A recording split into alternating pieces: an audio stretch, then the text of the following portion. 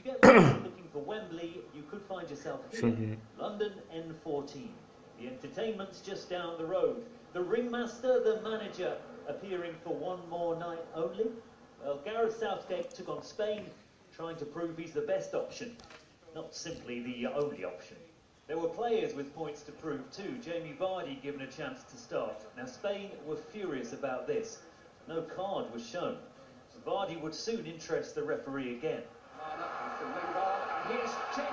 He couldn't quite control the ball to shoot, but the next best thing is a penalty. The goalkeeper, not booked, Hervé Reina, once of Liverpool. The penalty taker, Adam Lallana, currently of Liverpool. And for England, increasingly influential. Contract negotiations were going well. There was a time when Jamie Vardy couldn't stop scoring. This season the goals had dried up, but there he was, and now he couldn't stop stopping. Mannequins. If only the game had stopped then. Instead, England threw away the win. 89 minutes, Aspas passed Eton in the England goal. And then in the 5th minute of injury time, Isco the equaliser to snatch disappointment from the jaws of joy. Well, that's England management. Well, do friendly results matter? Maybe not. That's certainly, I think, the word in Belfast this evening. Northern Ireland, unusually, lost a match at home. It was a friendly against Croatia. Final score, a 3-0 defeat for Northern Ireland. Mind you, they were fielding an experimental team. As for Gareth Southgate here at Wembley, well, he's just said that he's loving doing the job. He thought it was a very special performance by England tonight.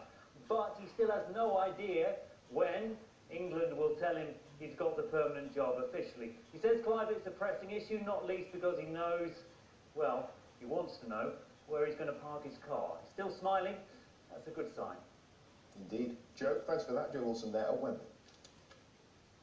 Now, Newsnight is coming up on BBC Two. Here's James O'Brien. James. Tonight, from Republican West Virginia to Democrat California, how Donald Trump's election victory is changing the way people think about America. Join me now on BBC Two or at 11 p.m. in Scotland. And that's it from us here on BBC One. It's time for all the news where you are. Have a very good night. Welcome to the Labour North tonight. Charlotte Lehman. Confirmation of parts of the route for the new high-speed rail line, but there's still uncertainty about where it will go in South Yorkshire. There's plans which could lead to fracking at a site near Bawtry get the go-ahead. And those temperatures go down over the next couple of days. Stay tuned for a full forecast.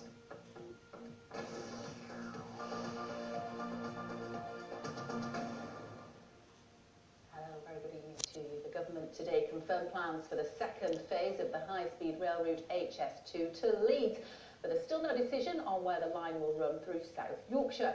Originally, the idea was a station at Meadowhall to serve Sheffield, Rotherham, Barnsley and Doncaster. But Sheffield wanted a station in the city centre. Their argument was it would bring more business into Sheffield and help the other towns. A new route was proposed that would send the line further east with a spur through Chesterfield and Sheffield on existing tracks.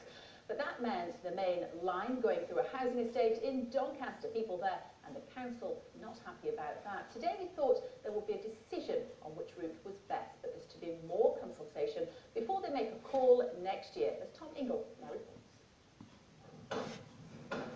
Construction work continues on the Shimmer estate, and so does the uncertainty. Some here are speaking up, some want to move out. You'll be going some to find a pro-HS2 voice here, but what they do want is a decision. I mean, my daughter, she's so upset by all this, as you can probably appreciate. She thought 2 years ago, she thought she'd found a home for life, and she hasn't. Progress has to go on, but it shouldn't compromise people's lifestyles or affect the way in which they live. We just feel very, very let down by both the government and HS2 themselves. The company designing HS2 have told the government building a spur line into the existing Sheffield station and rerouting the main line could save £1 billion. But a consultation on the plans will take place. Theoretically then, the original Meadowhall station option may be only sleeping, not dead after all. Some decisions have been made. Leeds will get an interchange station between HS2 and the current rail network. Apprentices and councillors are on board.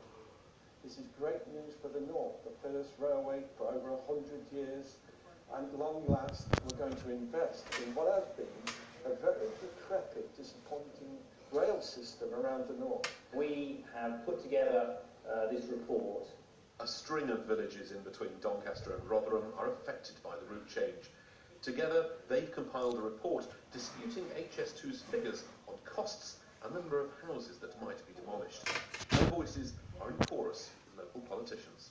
This isn't high-speed rail into Sheffield, it's going to be low Good. speed. This isn't 5 or 6 trains an hour, it's 2 trains an hour. This doesn't connect to Leeds. It's a project that the HS2 themselves said in 2014 wouldn't provide the economic benefits to the whole of South Yorkshire. I'm just taking HS2 at their word, and that's why we're saying the government should think again. Whatever route they take, wherever they call, high-speed trains aren't expected to reach Yorkshire until 2033. Long enough for parents of young families who live on Shimmer to have grown up or become grandparents. Certainly long enough for the estate to be lost to memory. Charlotte. Ingle reporting, or part of the route that has changed is at Whittlesford, southeast of Leeds. The original plan was for the line to Leeds to run north of the village along the River Aire on a viaduct. That's now been shelved in favour of a kilometre-long tunnel beneath Whittlesford itself. Joining us tonight from Westminster is the MP for the area, Alex Shelbrooke. Alex, you took this fight to Number 10. You wanted them to axe the viaduct in favour of a tunnel. So good news for you and your constituents, isn't it? Yes, I mean, it's been a 4-year campaign. Let's be clear, I always said that the HS2 project was a very important project for Leeds. I think it's a massive wealth generator for our city moving forward. But it had to be done in the right way, and the original proposal of the branch line into Leeds was totally unacceptable in my view.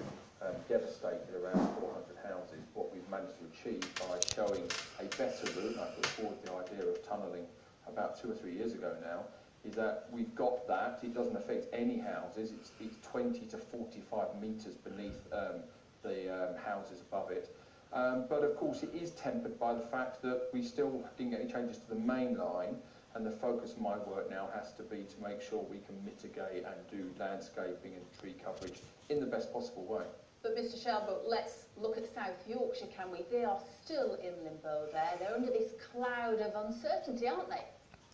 Yes, it's unfortunate that the original plans came out. As I understand it, there's a battle going on between the South Yorkshire councils, with Sheffield Council, Doncaster Council, Barnsley Council, all wanting different solutions. And there is, of course, the statutory period that has to go through when a change is made.